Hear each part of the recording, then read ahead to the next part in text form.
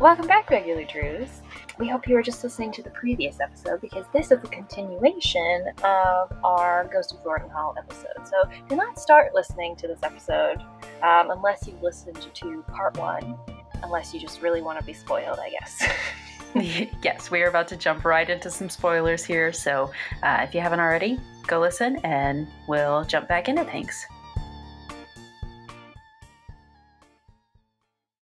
We wake up on our third evening, so again, a whole day has passed. Supposedly, we've been out all day with the search party looking for Jessalyn, walking around the grounds of Black Rock Island, but we are now back in the house in the evening.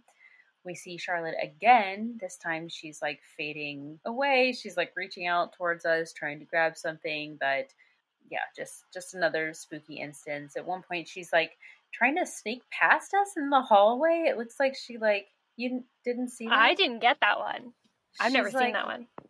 Kind of scooting up against the edge of the wall. Oh, coming up maybe I have seen that before. Yeah. But not this time.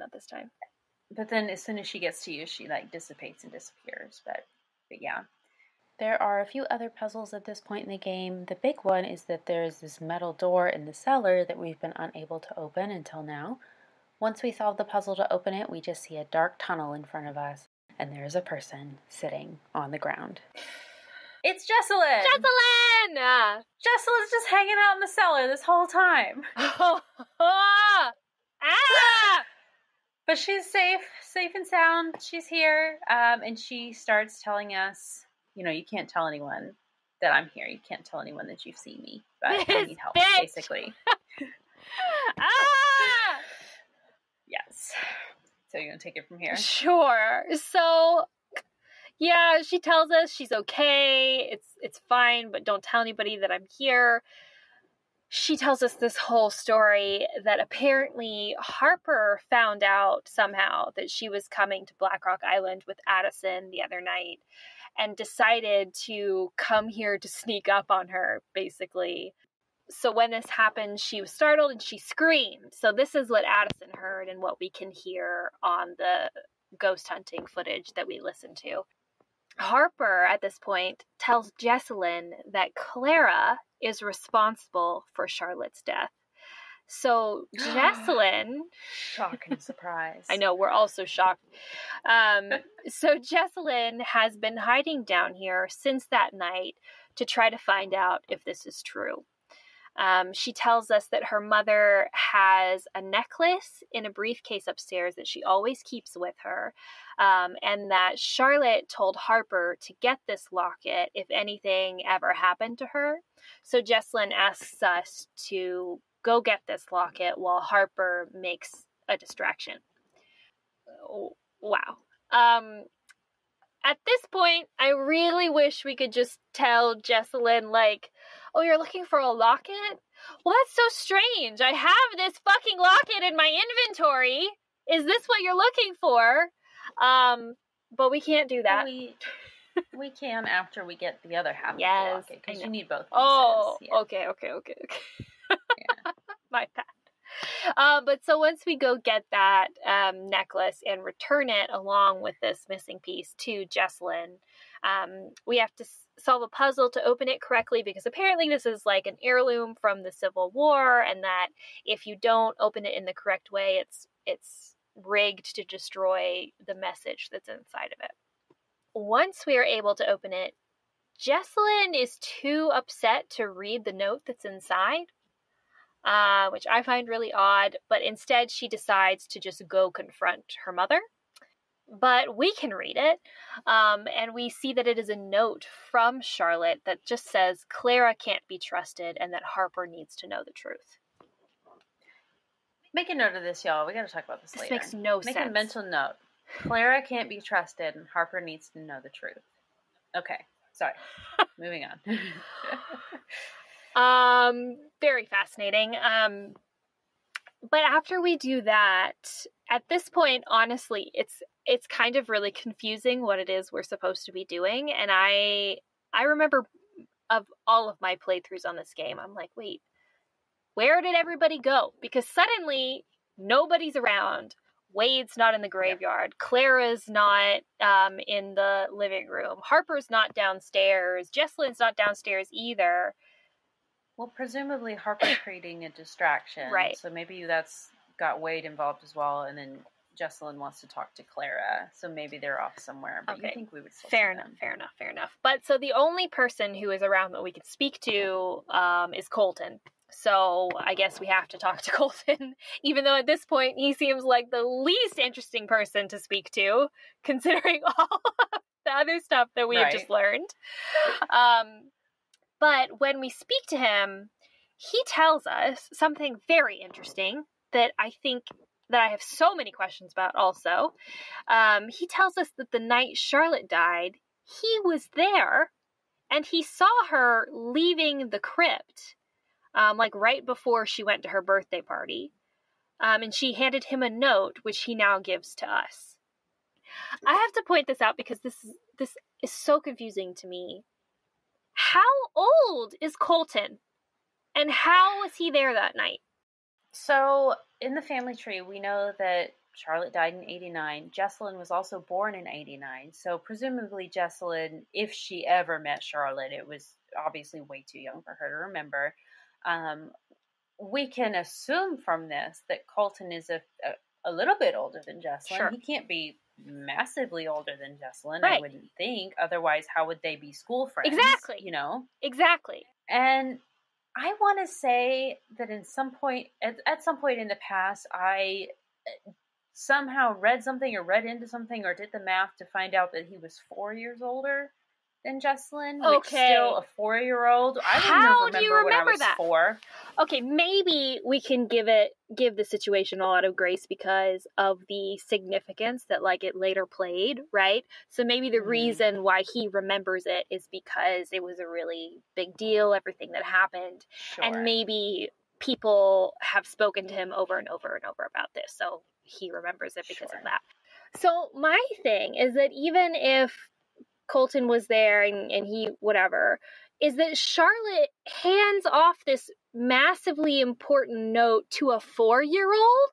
4-year-old probably at most, let's be honest. A legitimate toddler. She gives this actual toddler a very important note and asks him to keep it for how many years? Regarding something that Harper needs to know the truth about, why not just tell Harper another, I mean, she would have been 18-ish, so an adult, not a child, not a toddler. Very confusing.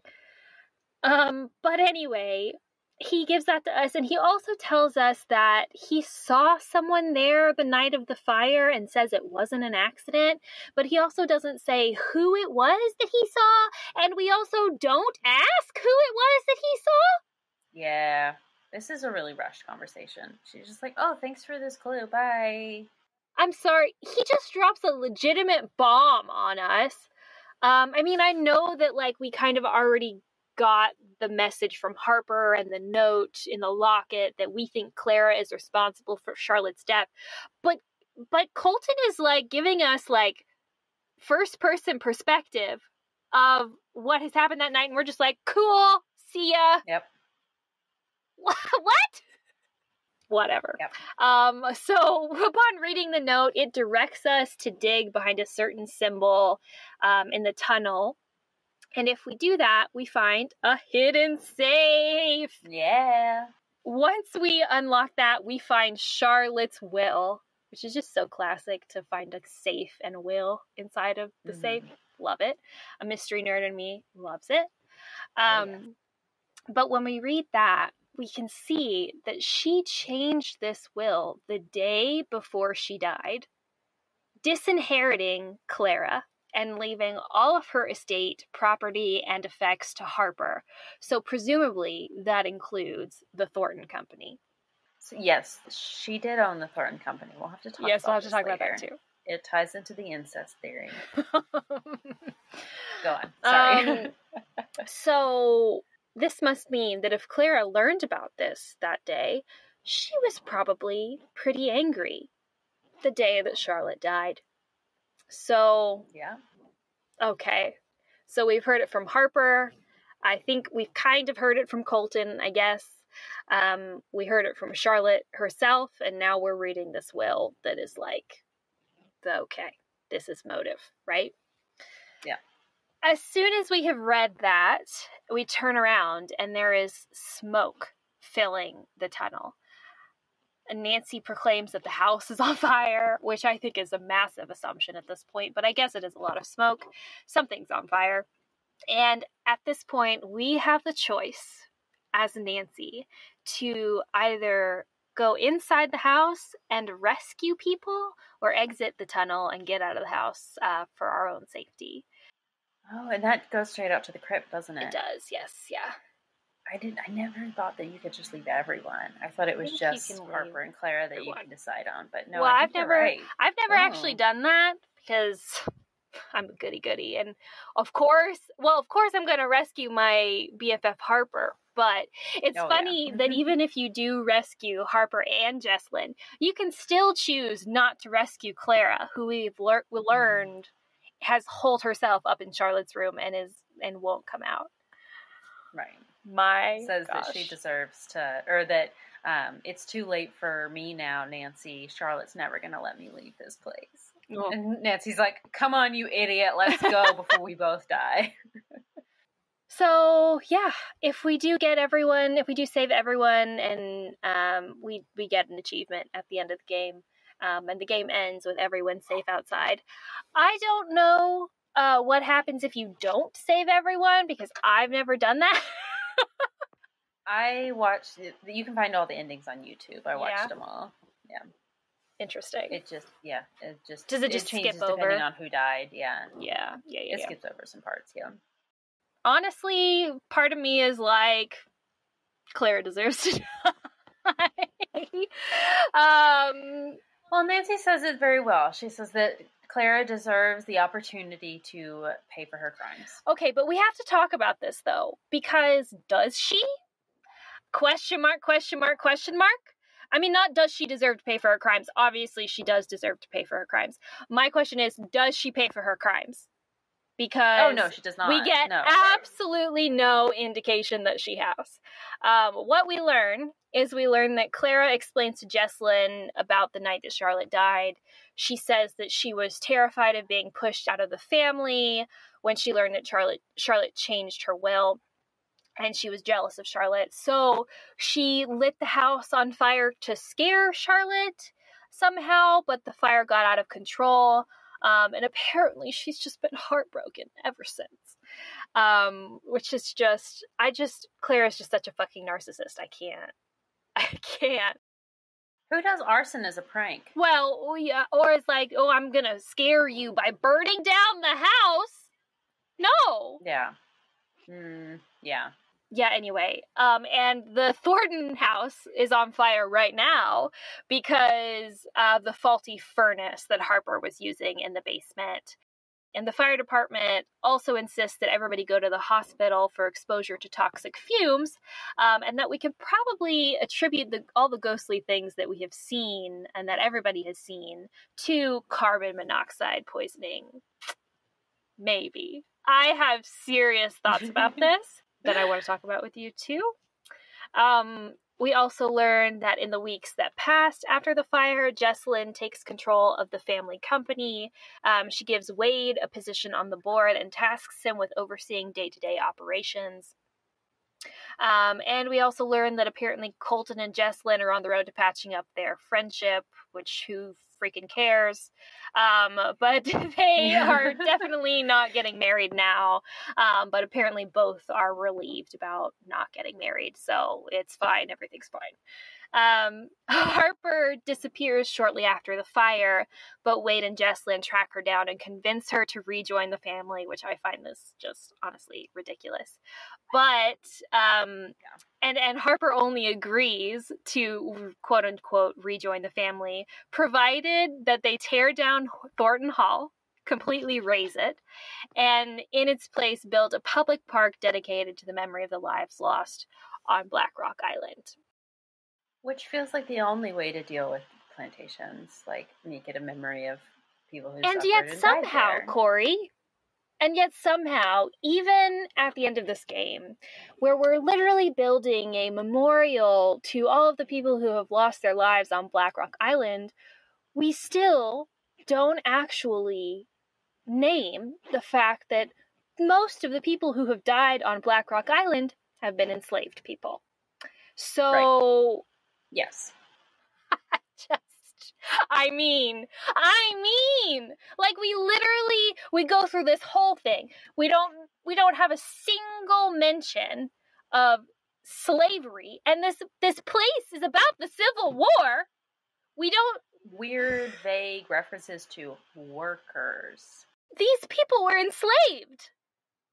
Yeah. And honestly, even we spell it out. We spell it freaking out when we talk about Wade going to prison and saying that, the Thornton family is up to their old tricks by locking people into the factory and forcing them to work, right? So he's saying that, like, literally even in the 80s or 90s, whenever he did go to jail, the Thornton family... They're exploiting their workers. Still had, basically enslaved people working for them. We say all that, but we can't say that there were enslaved people working here during the Civil War, and that's all the people who died on this island. We can't say that this is a memorial to them and their lives. Just the people, the lives lost. So mostly Charlotte, but right. Also those other people as well. It's got to be this white girl who died at a masquerade party where she was dressed in 19th century clothing. Mm-hmm. I just... Yeah. So problematic, right? We said that at the beginning. I'm sorry, I'm shouting. No, you're fine. Let's back up a little bit. Let's go over the facts. Let's go chronologically. Yes. Let's do it. This is a plantation. There's no argument about that. I've seen arguments. It's not, the Thorntons didn't own slaves because they didn't inherit this property, I guess they didn't come to own this property until after the Civil War. Bottom line, this was a plantation. It started as a plantation. There were enslaved people that were forced to work here on this island. We never say what the Thornton family business is. We find a cotton gin in the house. Mm-hmm. We can make assumptions, right? We do learn it's they're cotton processing. That's what they do. Oh, okay. Yeah, I think I don't remember who mentions it or where we learn it, but I specifically remember someone saying cotton processing. Mm-hmm. So yeah, 100%.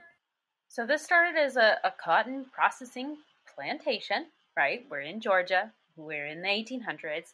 We do know that the Gray Lady, which do we ever find out her name? She's not Jeb's wife, is she? I think is it maybe Mariana? No, that's Harper's mother. Harper and Charlotte's mother. That's not so Dodge. She's like 100 years. Dodge and Mariana are their parents. They died in the plane crash. So the Gray Lady, whoever she was in this family, I think she's probably a couple generations above the guy whose diary we found, Jeb, who they call them the founding members of the Thornton family, but I think that the Gray Lady is probably someone a generation above that or so. That's gross and rooted in colonialism as well. Yeah, absolutely. Sorry, go ahead. Yeah, it's so nasty. She lives in the South, but she is a spy for the North. So I guess as a reward for her service during the Civil War, the government takes control of this plantation and awards it to the Thornton family, who then hire quote unquote workers to do the family business. Okay, but so when they built that factory on the island, it was somewhere within the years of, because I specifically made a note of this, 1842 to 1887. And the 13th Amendment was what, 1865? We also know to this day that there were many places in the South that slavery continued after the end of the Civil War. And because people just didn't tell anybody that they were continuing this practice.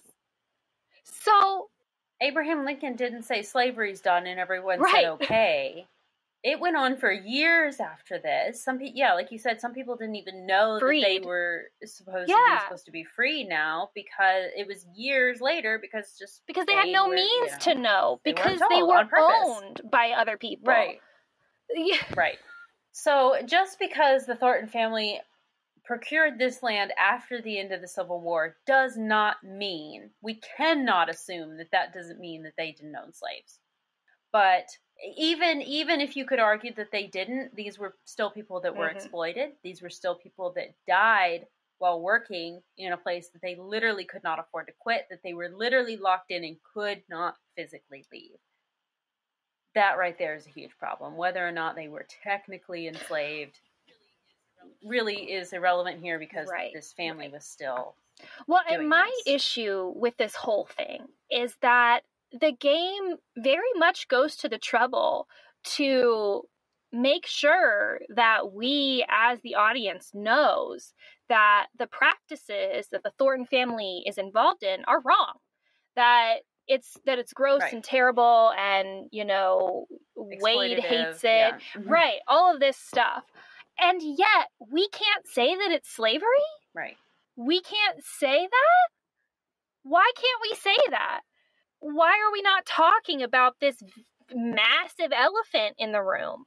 Like, we've established that it's bad. Why can't we put this context in the game? Right. It's very much like holding our hands over our eyes and just not wanting to say, this bad word or whatever. It's not acknowledging the very real history that is very, very clearly very important to this location, to all of these characters, to this time. Like, it's just egregious.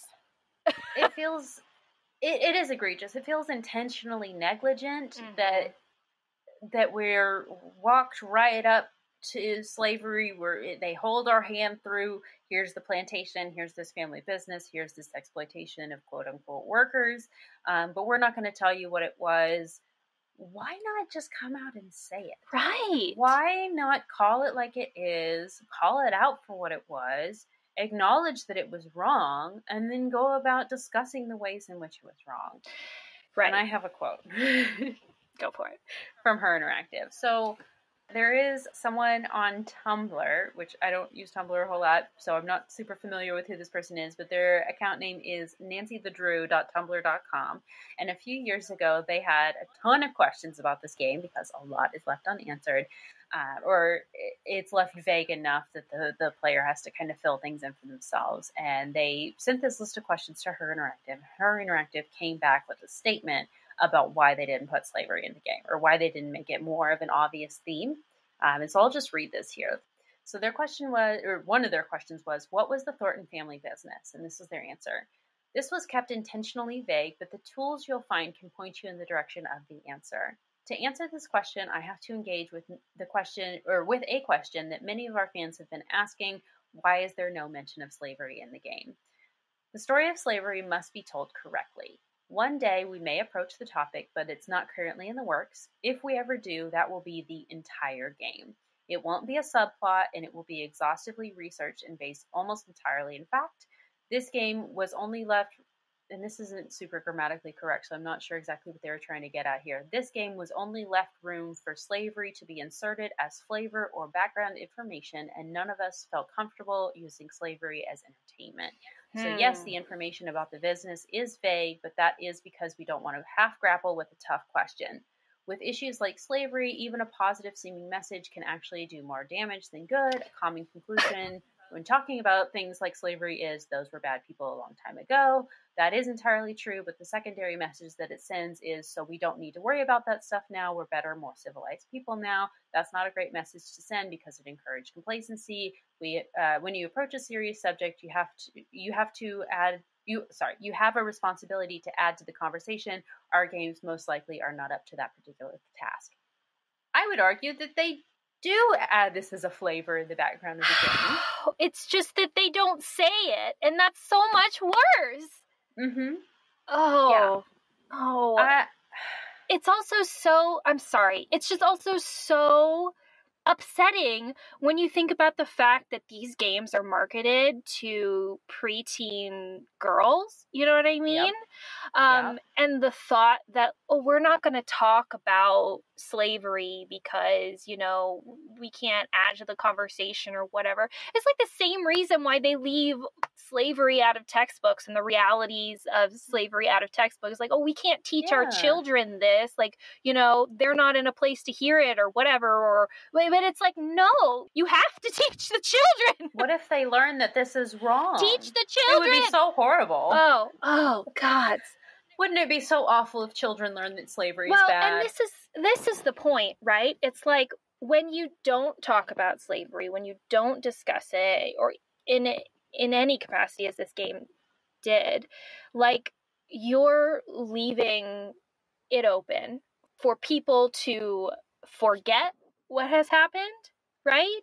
Yeah. To disregard what has happened, or even worse, to consider what has happened in the past to be acceptable, right? And be something that was fine because nobody's talking about it, so it can't have been that big of a deal, right? Sure. So, like, just, you can't...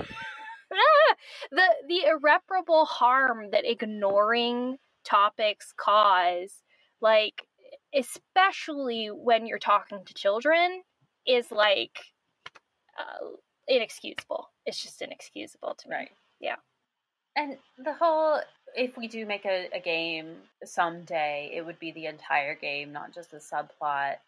I don't think anyone's asking for a slavery game. No one wants mystery about slavery. No, that's dark and at best disrespectful. And even more profiting off of slavery. Right, exactly. Which is what they said they didn't want to do. Would be way more problematic. You have to acknowledge where you're at. It would have been just as easy to set this game on some rando farm that was not supposed to be a plantation and still have the same mystery. Just some rich northern family. Why not? Mm-hmm. No, we have to throw in the southern flavor, which is exactly what they're saying that they were trying to avoid doing here. It's so strange to me that this is their explanation for it when none of that is good. Yeah, it definitely feels like a massive cop-out. I agree 100%. Why not either address it head on or just not set the game at a plantation? You cannot tell me that this game is not supposed to be a plantation, that's not supposed to be the setting. Yeah. There's a cotton gin in the thing. There's a book on Civil War spies in the front room, which does mention slavery. It has one sentence of a mention of slavery, but it does mention slavery in the Civil War because you can't talk about the cotton gin and not talk about slavery. I'm like, Also, in that book about the Civil War heroes who were spies, 2 out of the 5 women that they mentioned were Confederate spies. They mentioned Harriet Tubman in the book. They mentioned Harriet Tubman as a Confederate spy, which, thank God, right? First of all. Yeah. And they didn't just make it all the white rich ladies, right? But, like... Sure. But they... Harriet Tubman is in the game! She's in the game, y'all! Yeah. Yeah. So, okay. Can't. Somebody, I want to say it was Wade, somebody refers to the family as having been forged in the Civil War. That's a weird thing to say. Well, my thing is, even if you say, okay, the Thorntons inherited this land post-Civil War or whatever, the Thorntons' business is cotton processing. I swear somebody said that in the game. So it's like they inherit a plantation, and then they start a cotton processing business. How do we think that they did that? How do we think, obviously, all the cotton fields are there, right? They have cotton gins. What are we missing? What are we needing to fulfill this business of cotton processing? Could it be a rich white lady who throws her cousin in jail for no reason? That can't be it. That can't be the missing piece. It's just like, clearly this family has profited off the system of slavery. So clearly, even if you want to say that this family hired workers, even if you want to say that those people that they hired were freed former enslaved people, those people were former enslaved people. They had to have been. They were in the South, right? At the time of the Civil War. The business was cotton processing. Mm-hmm. So it was going to be people who probably did that before. Right. Right? And so not saying that that's who those people were is like... irresponsible at best, yeah. Right. And at worst is like causing harm, you know, to children today, to history, to society, like, you know? And to use that as like a background or like a draping in the background to this story of, the real sadness here is that a young woman died because her cousin was jealous of her. Like, and that is very tragic. It's very sad for this family, but that's not the tragedy on this island. Yes, it's awful, but it's far from the worst thing that's ever happened. Yeah. I said this in our last episode, but they discontinued Ransom the Seven Ships for way less. Way less. Definitely. Than how they grappled this topic. Yeah. So my question for you, Corey, is because I do think that this is one of their best games, unfortunately. Do you think there is any way to redeem this game? Like any actions that Her Interactive could take today to redeem this? Well, they're not going to discontinue it. Certainly not. It has to be one of their best money makers. It's very popular. I mean, off the top of my head, I remaster it and set it in a different location, literally just anywhere but a plantation. Yeah. And then you wouldn't have a lot of the issues that we're running into here. Yeah. You could still have the whole family empire aspect of it without it being empire built around slavery, you know? So, I don't know. What do you think? I mean, I think the only way to do it, is to somehow remake the game with the correct references, with respect to the real context. And I honestly don't even know that it would be that challenging, because really all they have done is like omit this massive part of the history. Put one more book on the shelf where the rest of it is. Have them call them enslaved people and not workers. Or at least be more clear about the timeline. Right.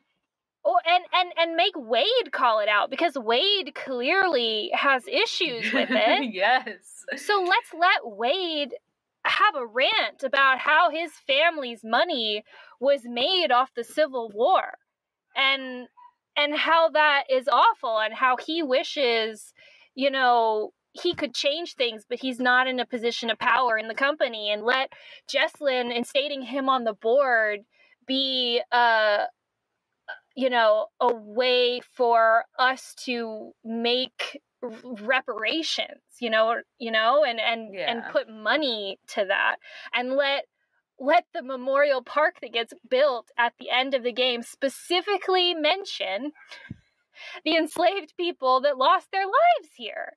Like, right. I just, would that not, I don't understand how that didn't happen to begin with, and two, I understand why it's not going to happen now, because basically nobody works for Her Interactive anymore, but the marketing team is going to remaster this game themselves. But geez. Yeah. Yeah. Okay. So what do we talk about now? The incest theory. Oh my god. There's so much with this game, y'all. So much. I found a very interesting theory online. I think this might have also been a Tumblr. And you told me about this a while ago. I did, yes. Okay, yeah, I found this one online, and I think a lot of it tracks. Okay, so we know that Clara never knew who her real father was. Her mother, Rosalie, took this secret to her grave. I don't remember if it's in this theory or if it's actually in the game, but I think at some point Claire, or somebody says that they think that maybe she meant to tell her eventually when she was older, but she just never got the chance, kind of thing. I think they say that in the game. Oh, they do? Okay, okay. So not just I think from the theory. Okay, that's good. So yes, the main theory is that Rosalie's father, so Jackson Thornton, Clara's grandfather, is actually Clara's real father. So what do you think about this theory? I think it makes a whole lot of sense. Here's my thing. Why would they put this fact that Clara doesn't know her father in the game? That's my question. To make the ownership of the Thornton Hall and the Thornton business a little bit more interesting, and to make a point as to why Clara and Charlotte had this little... okay. But what was that quote from... the note from Charlotte that says Clara can't be trusted, Harper needs to know the truth. Right. There's a lot here. Okay.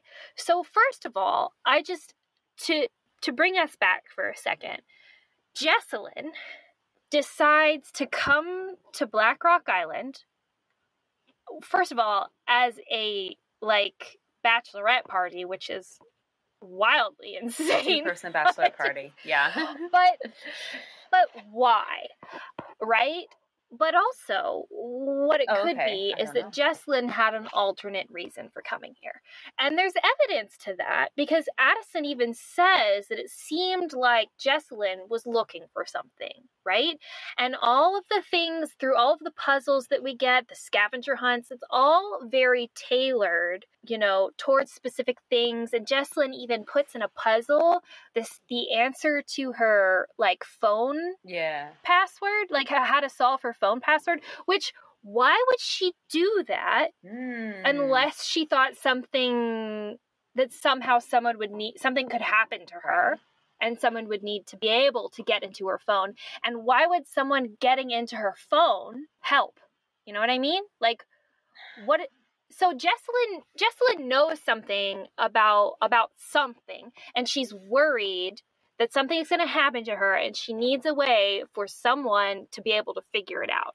Yeah. She had to prepare that well in advance of coming here. She made these puzzles as, a fun game for her bachelorette party, supposedly, or whatever. But these puzzles are not fun puzzles. They're serious puzzles, right? So there was preparation here. So that means that she didn't just come here and was surprised by Harper. I mean, she probably was, but she came here for a reason. You know what I mean?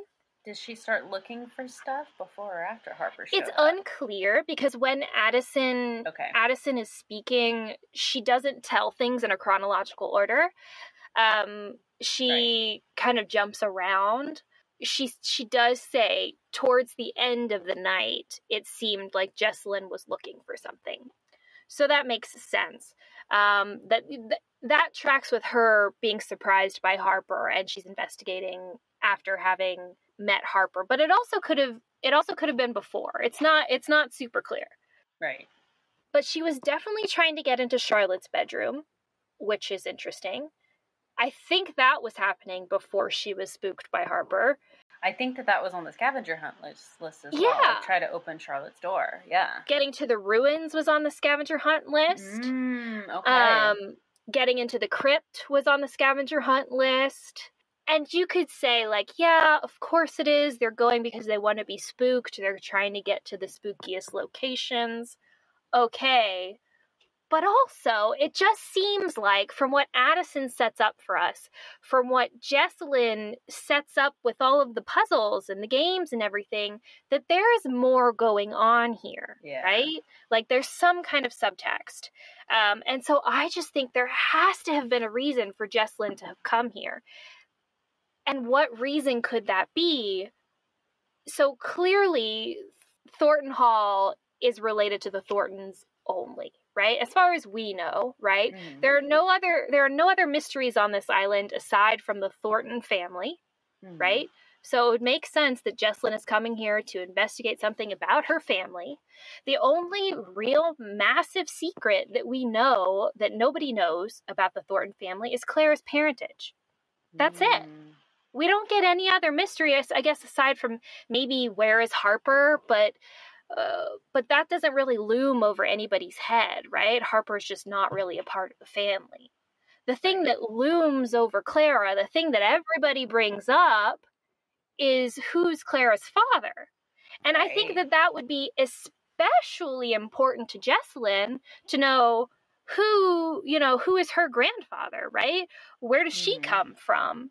Of course she'd be interested in that. Colton also tells us that Jessalyn kept trying to tell him something about Clara, but would never get around to what it was. And we know Colton wasn't there that night, so Jessalyn must have been trying to talk to him before she ever came to Black Rock Island. That means she knew something about Clara that she didn't want to tell Colton before, or she did, but she also couldn't figure out how to say it, right? Yeah. What was that? We never get an answer to that. Why would they bring that up? Why would they put that in there? The only thing we know about Clara, or the only mystery we have surrounding Clara, is who her father is. Right. It's got to be, Jessalyn had to come here to try to figure out who Clara's father is. And that's a question that we don't get answered at the end of the game. Nope. All we get. Because the answer's too dark. It's right. So why can't Clara be trusted, and what does Harper need to know the truth about? If it's the parentage thing, wouldn't Clara also be interested in the truth about this? Like why does Harper specifically need to know the truth about Clara's father? Maybe Clara knows. Maybe she suspects, and I think that she probably does. Surely. And I think that Charlotte knew as well, based on this theory that I read that I'm totally buying into. Oh my gosh, no, that makes so much sense. I don't remember exactly. I know I read what you sent me, but I don't remember what it says, but that tracks so well because okay, so if we think that Clara's father is also her grandfather, right? Yeah. If we think that, obviously this guy is a piece of shit of the highest order, right? Obviously, yes. He's an abusive, horrible person. That tracks from what we know about Harper's gravestone, right? Harper runs away. And he leaves that gravestone up as a reminder of what she's done to them, right? What she's put them through, right? So we already know this is not a nice guy. But it also tracks that Clara and Charlotte would know, but Harper doesn't, because Harper has been farmed out. She's been sent to either boarding school or an asylum, right? And she's run away. Like, she's not around. Maybe she doesn't know that this guy is actually, like, sexually abusive to the women in his family, right? Whereas Clara and Charlotte would both have probably either seen something or worse, been the recipient of this kind of abuse. Wow, that's an excellent point. It's Nancy-who.tumblr.com came up with this excellent theory about the oh my god theory. They have a post, it's called Ghost of Thornton Hall Theories, and the main one obviously is that Jackson, who was Clara's grandfather, father of Rosalie and Harper and Charlotte's mother, and then also Wade's mother as well. We find a note, I think it's in the creepy room, whatever we want to call it, with all the equipment and stuff. That's, I think it was written by Jessalyn, basically saying, like, who was this Jackson? No. This is in the cellar. I remember this. It was in the cellar? Okay. It's in the cellar. It's in a book, and I think Harper writes it. I think it's implied that it's from Harper. Because at this point, we don't know that Jessalyn's been down there. Harper is down there, and there's, like, some, I don't want to say crazy writing. There's, like, erratic writing on it as well. Like, it's written in a way that it sounds like it could have been Harper. But Harper would have been raised by Jackson at some point, or like she would have known who he was. Okay, because Jackson. Okay, this family. They make it seem like it's this massive, huge family with a lot of influence. They dwindle down in numbers pretty quickly here. So Rosalie dies. Clara's mother dies in 1973. Jackson doesn't die until 1988. So 1 year before Charlotte dies. Charlotte and Harper's parents both died in 1984, so 5 years before her death in a plane crash. And then Wade's mother doesn't die until like 2011. So Jackson, the owner of the Thornton Family Company, dies 1 year before Charlotte does, leaves everything to Charlotte. So this is how Charlotte has, the power to will everything to Harper instead of Clara. Why not leave everything to Wade's mother, Virginia? Because she didn't die until like 20 years after Charlotte did. Interesting. And that would have been his daughter. Like, why not leave everything to her if for some reason Virginia knew what was going on? And Charlotte's like, wait, why would I get left everything? Why not Virginia? Why not my aunt, who would be in a much better position to take care of this company and run everything than a 20-year-old, right? This is when she starts looking into Clara's parentage. And this is when she gets, like, quote unquote obsessed with Jackson. And I think that that's what that note is referring to. So that's what made me think that it was Jessalyn that wrote it, because Harper would have known him. You know, he died 1 year before Jessalyn was born, so she wouldn't have known him. She might know what his name was, but didn't know him as a person. That's what they call the Virginia theory, is that Virginia knew, and then possibly this was also happening to Virginia, and was planning to tell Clara, but then never got the chance or decided against it. Okay, so I did make a note when I found this. So it was in like kind of like a book or like a notebook, this note, and I assumed that it was from Harper, but it doesn't say who it was who had written it. But I assumed it was Harper. But it says that Charlotte had an obsession with Jackson, and that Jackson was hiding something. So this is why I assumed it was Harper who had written it, because how Jessalyn wouldn't have known that Charlotte had an obsession with Jackson. Right. Harper could have. Sure. But Jessalyn wasn't alive. So that's why I leaned towards Harper. But I think regardless, it doesn't matter. The theory still stands. But I think it's interesting. I think Harper is just basically like trying to figure out what is going on with her family. And these are the mysteries that like she knows about, right? That Charlotte was obsessed with Jackson, that Jackson was hiding something. But also, right, Charlotte was her sister, right? So she is incredibly wrapped up in her sister's death.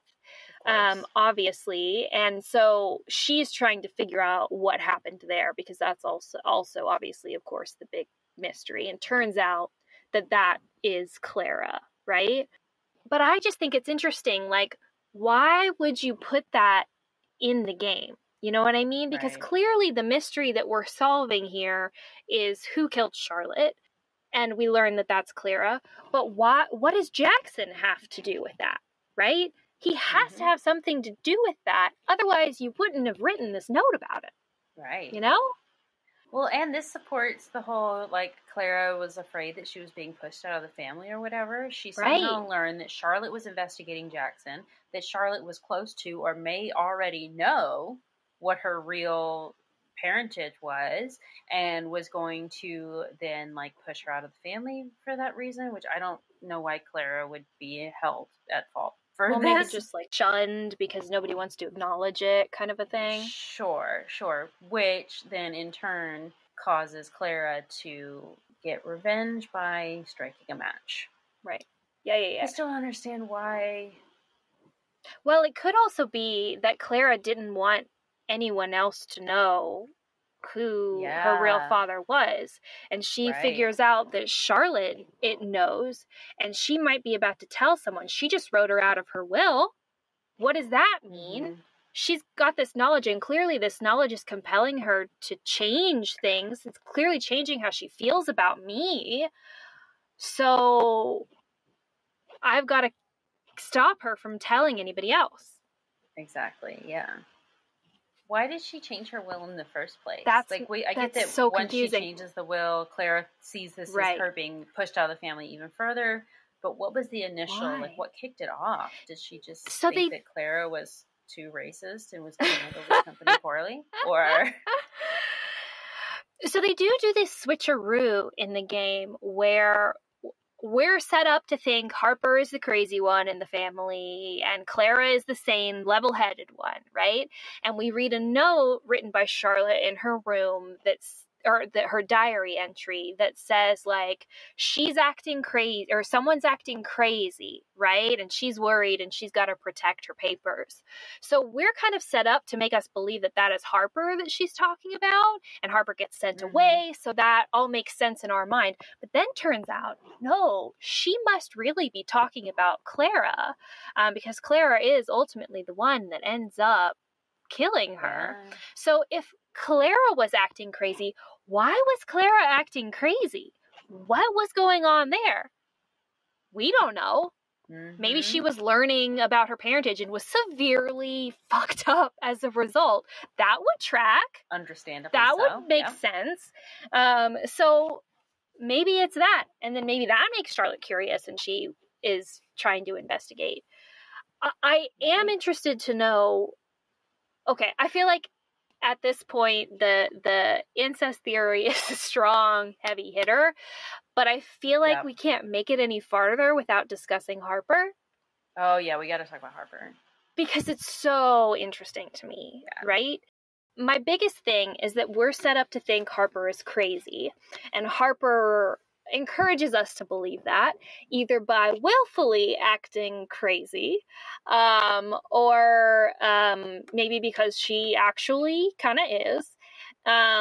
We don't really know. Clara's feeding this into our ear the entire game as well. Right. But there are several things that we learn about Harper, including that she apparently tried to push somebody off a roof. Tried to push Clara off a roof, right? Yeah.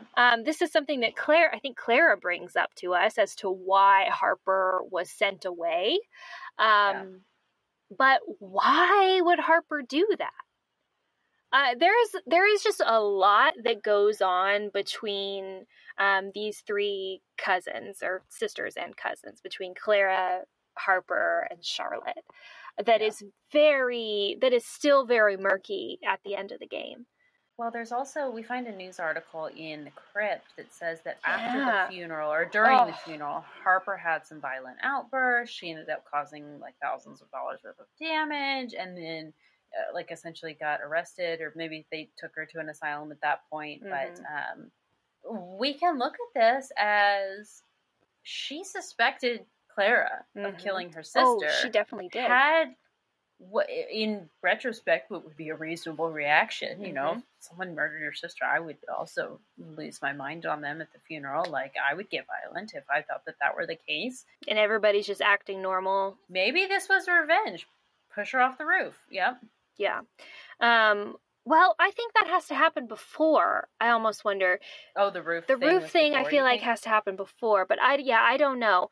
But yeah, the article is a big thing to bring up, because a police officer of some kind is giving a quote. Maybe it's the chief of police. I don't remember.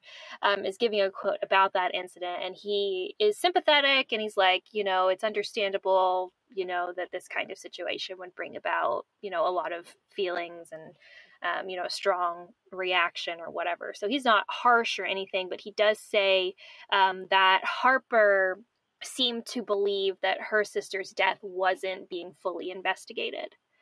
And then that's why she lashed out.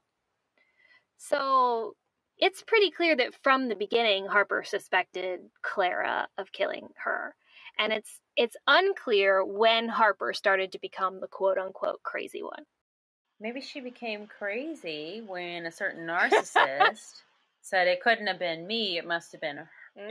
This is her problem, not me being guilty. It's also very interesting to me, the timeline of this all, because of their ages. I really wish we knew more about Harper's timeline in particular, because when she is under 18, over 18, what's happening when, who's alive at what point, and who is responsible for her care at what points of her life, is something I'm murky on, and something I wish I knew more about. But my thought is at what point, and even for Clara, it's kind of confusing to me too, thinking about her age and her mother's age, and when how old her mother was when she had her, because she would have been in her 20s. I want to say 25. Yeah, 25. And Clara and Charlotte are the same age. They were both born in 68. Okay, that makes sense. Mm-hmm. And then Harper's 3 years younger. And Wade is 2 years younger than Harper. Okay, so he's the youngest of the cousins. Yeah, I just find it so interesting. This family seems super, I don't know, enmeshed is not the right term, but like... It's not the wrong term either. But like they're like all, like everything seems like stacked on top of each other in like these really complicated layers. Yeah. It's unclear, are they all living on this island all the time? Does nobody ever move away? That's a good question. And when was Thornton Hall abandoned? Presumably this is my after thought. Charlotte's death. Presumably, but like they also just like left all the furniture.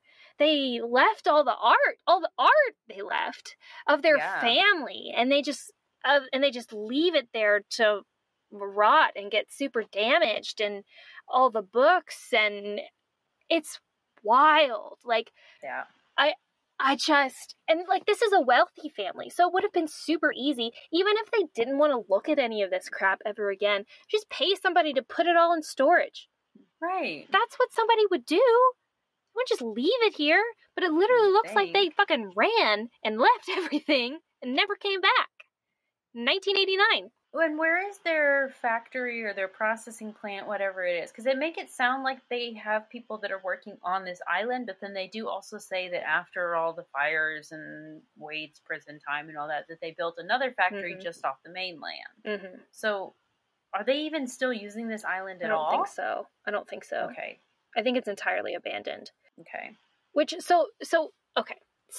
My questions are, were all of these cousins living here on this island together?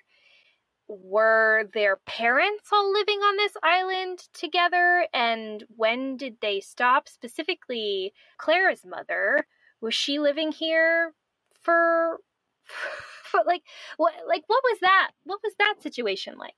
Because if they weren't, this doesn't make any sense. And if they were, it also doesn't really make any sense. You know?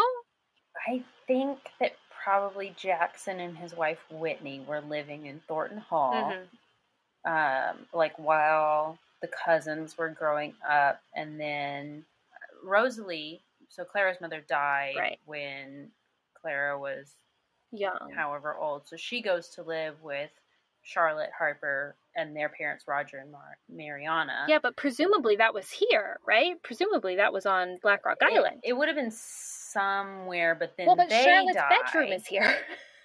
Right, but then they die, so the three cousins go to live with Jackson. Oh, gosh. Is what is happening in my mind, because we know Charlotte lived here, definitely. Right. The owner of the property is Jackson, so I want to say he lives here, and if he's now taking in these three girls, I assume now they're living here. So if Mariana and Roger didn't live here, they must have lived pretty close by. And same with Rosalie and Clara. Oh, this is super dark. Or maybe they lived elsewhere, but then she dies, so Clara has to go live with her aunt and uncle. This is super dark. Why did Virginia and Luther, Wade's parents, not take the three girls in? Gosh, that's a great question. Why would Virginia, if she knew what Jackson was up to, say, let these three teen girls go live with you? Maybe she wanted to, but she wasn't in a position to be able to.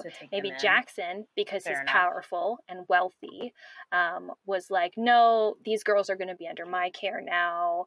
Maybe he didn't like Wade because Clara implies that Wade had like sketchy friends.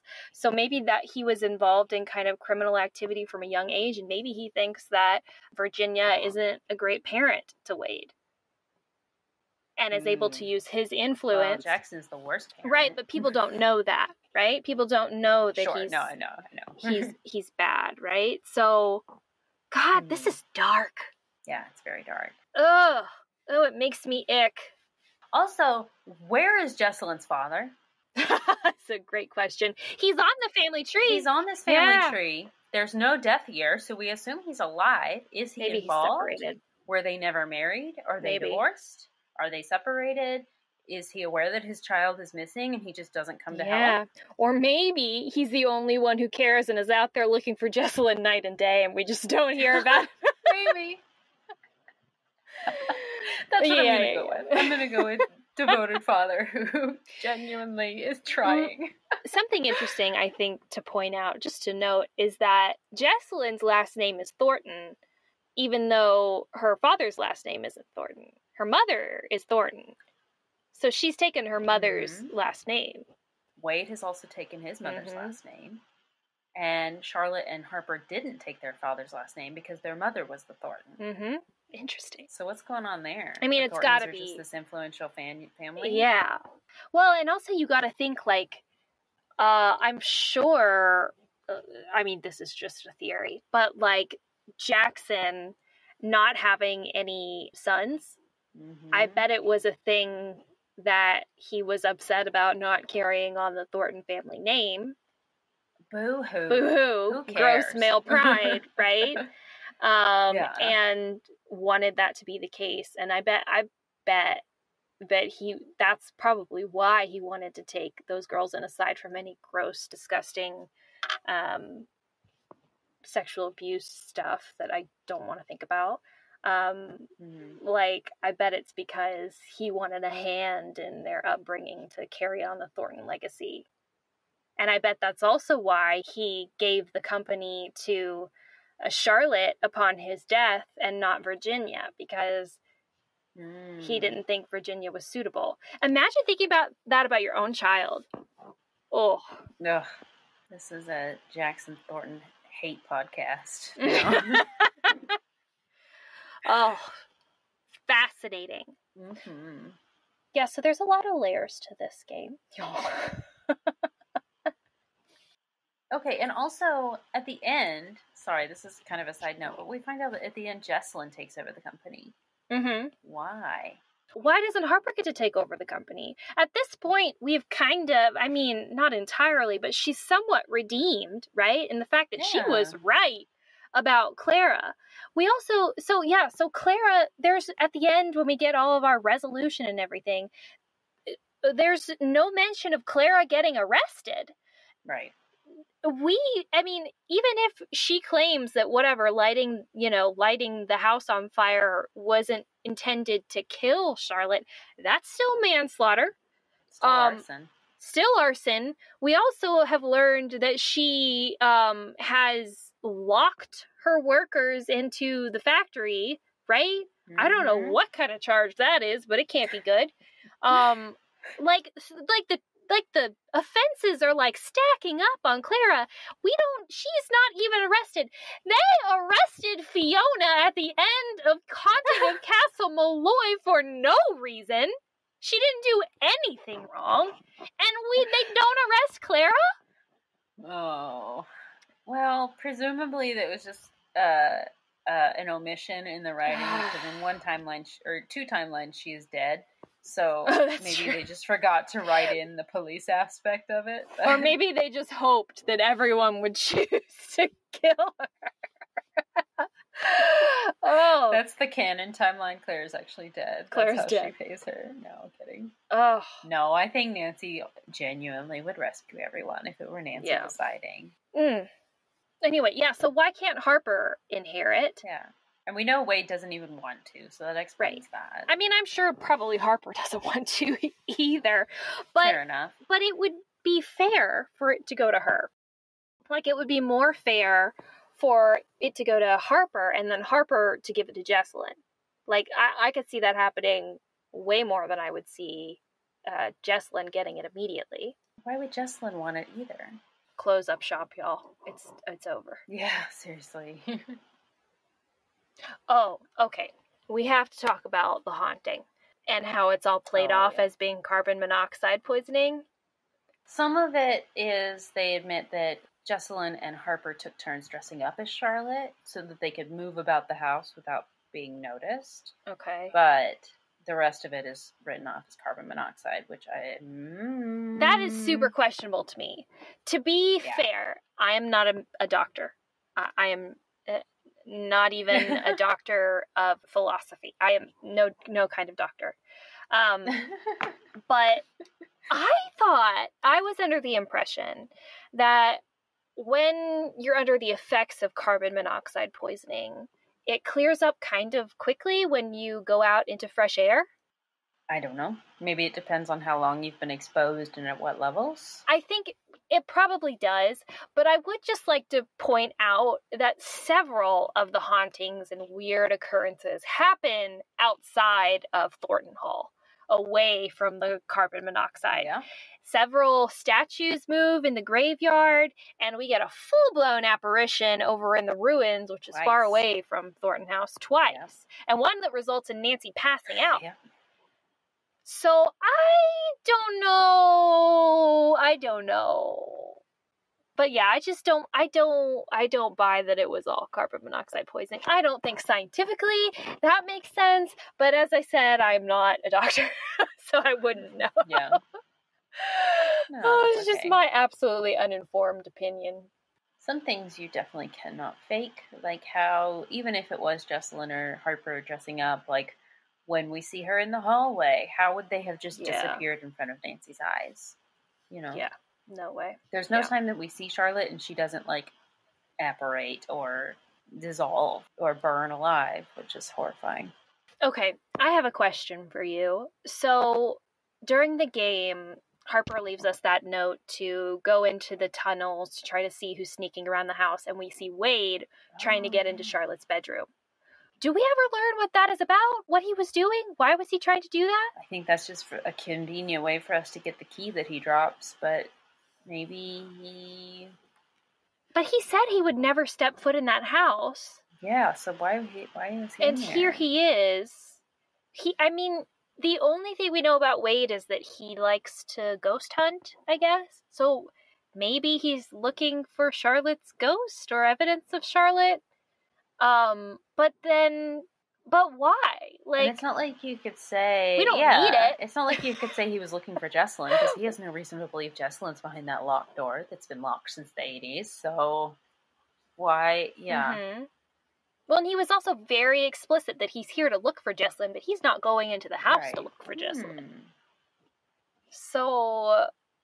He also says, come on, Charlotte, you gotta help me here, honey, or something. Like, help me open the door, but why do you need in the room? Right. But He's why? Looking for something that he thinks is in there, probably? Well, surely, right? But for what reason? We never get an answer to that. I'm trying to think of some way it could fit into our theories, but I don't know that I can. I'm trying to think what's in there that he could possibly want, or what he might think is in there.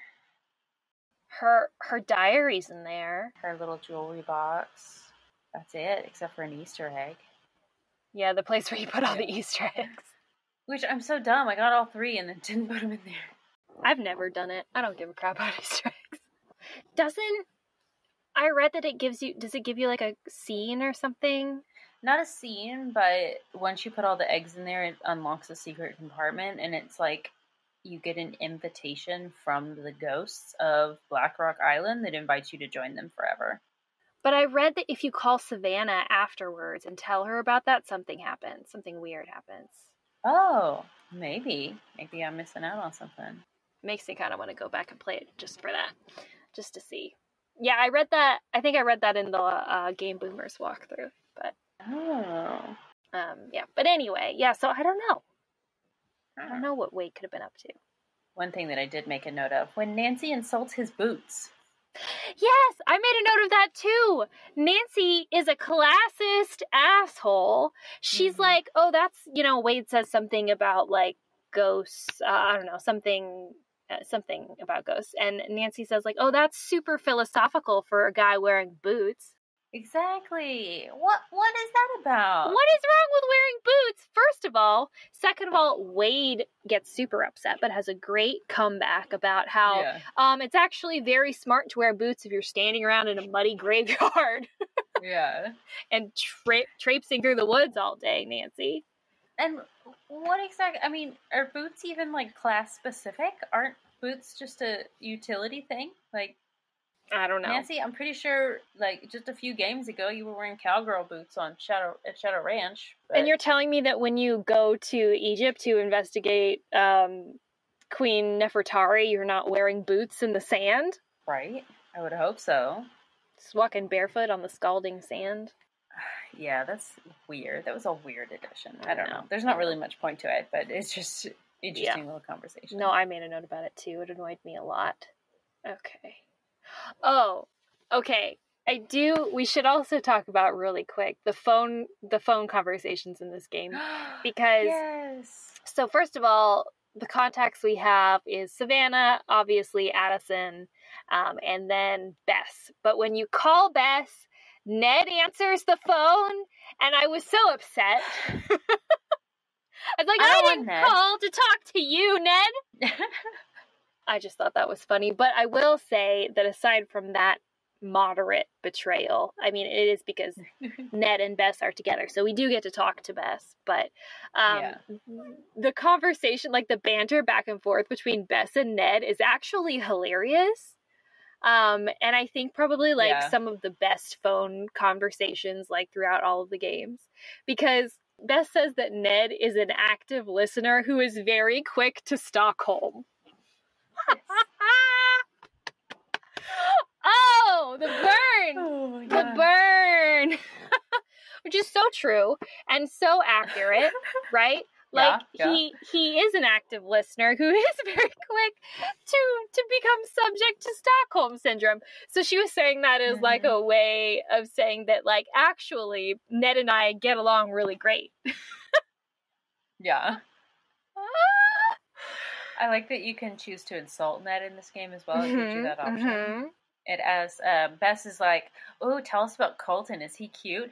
Give us the answer in a scale of Neds. Is it half a Ned, one Ned? And you can choose. You can be like, oh, 0 Neds, 1 Ned, 10 Neds. I said 10 Neds. I said 10 Neds. I did too. Even though he's definitely not.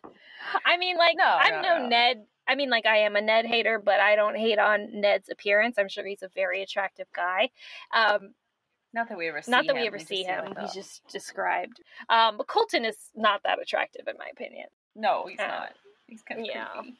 Well, especially he wears, like, a weird, like, what is it, like a neckerchief or something? Yeah, an ascot or something. That's odd. I'm like, I don't trust anybody who wears an ascot. How old are you, Colton? Come on. We don't actually know, but yeah. It's a great point. Great point. Also, can we talk about how he is definitely supposed to be older than Jessalyn by at least a few years, if we're being generous. And he somehow somewhat blames Jessalyn and her family for their marriage instead of, like, taking responsibility. Like, you could say no, Colton. You don't have to marry Jessalyn. Nobody's forcing you.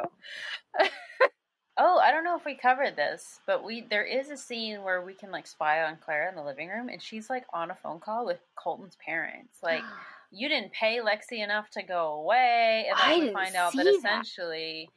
You didn't see that part? I didn't see that one. Oh, okay. Well, they, like, conspired. Clara and Colton's parents conspired, paid Lexi off to, like, go away and break up with Colton so that she could set them up, and was like, oh, you know, we want your money and you want our family's name's influence, blah, blah, blah, so we're going to make this little arranged marriage. Yeah. So, like, Clara did, like, Jessalyn's not involved with it. She actually didn't get involved with the arrangement, but Clara definitely did set all this up. Yeah, I didn't see that one.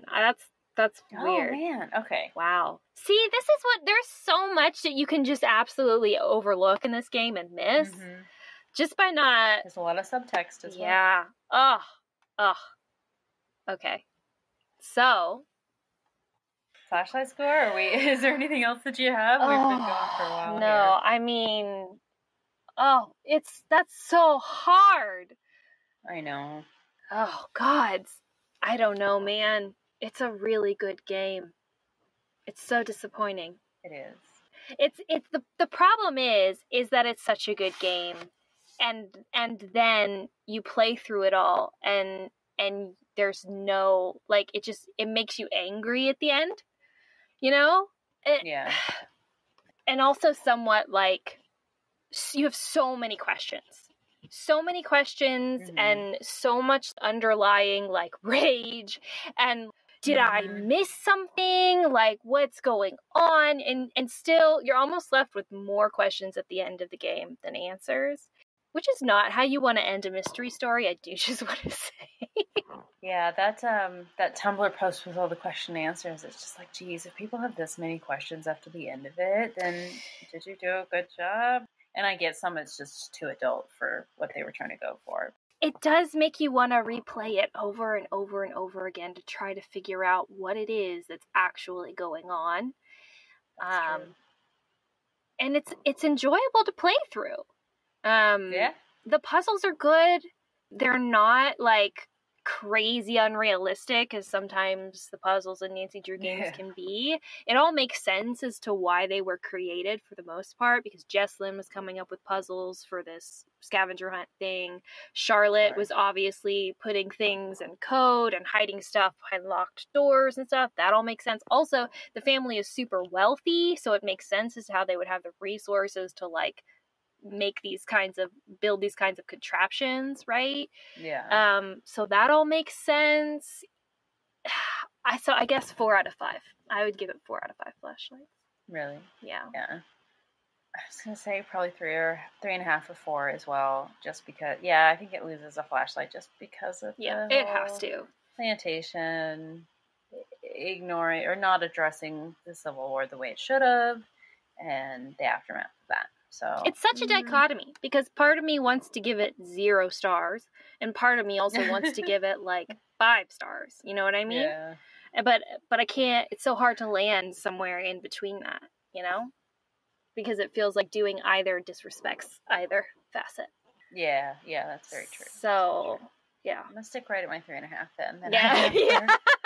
How many games now? Waverly, I know. Crystal Skull. We're never gonna Castle Malloy. We're never gonna give a game 5 flashlights, or we're never. Oh no, we did. Last Train. I think you did. Oh, maybe. Okay. Yeah. Okay. So we hope you enjoyed that episode. Regular Drews. We hope that you found all of this stuff as interesting as we did. And if you would like to continue this conversation, shoot us a message over on Instagram, or if you're going to at anybody about this game, please also at us, because we want to read what you are writing. Yeah. I'll leave the Tumblr posts that I mentioned. I'll leave those in the episode description so that you guys can analyze those as much as we did. Please tell us your thoughts about that. So, do you want to talk about what we're covering next, Corey? Yes, next we are going to do another game. Game number 25, Alibi in Ashes. Ooh! I'm so excited. Chief McGinnis is in this game. Chief McGinnis. Brenda Carlton is in this game. Sorry, I got so excited I bumped my mic. Brenda Carlton is in this game. It's set in River Heights. Bess, George, Deirdre. Yeah, it's our first game set in River Heights. Our only game set in River Heights. Yeah, that's true. Our first game where Nancy is the culprit. Ooh. Not to spoil too much for you guys, but that is the premise of the game. It's a good one. I think it's a good one. Well, I'm so excited, and we'll see you next time, Regular Drews. Yeah, see you then.